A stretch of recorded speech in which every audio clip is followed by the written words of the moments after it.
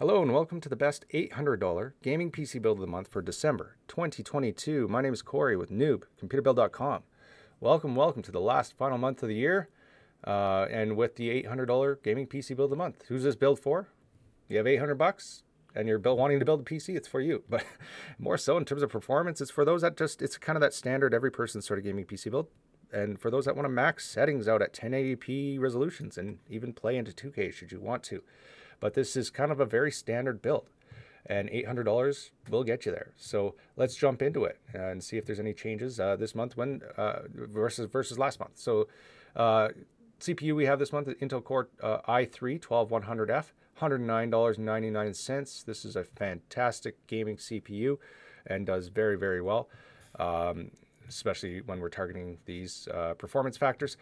The cooler is the stock Intel laminar cooler, so no cost there. It's included with the CPU. Motherboard we have is the Gigabyte B660M DS3H motherboard, $104.99. Graphics card to run this one. This month we have the MSI RX 6600 XT graphics card, $349.99. In fact, I think this was a bit on sale this month, so that's great. So keep an eye out for that. Memory we have is Corsair Vengeance LPX 16GB kit, DDR4 memory, $59.99. Storage we have is the Crucial P2 500GB NVMe SSD at $39.99.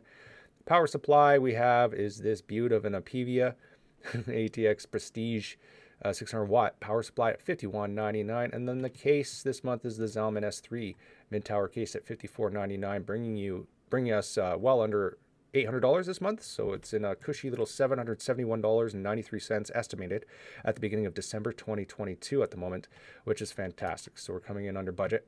And in fact, not much has changed in this build since last month, so if you've been keeping up to date, now is still a great time to build this build.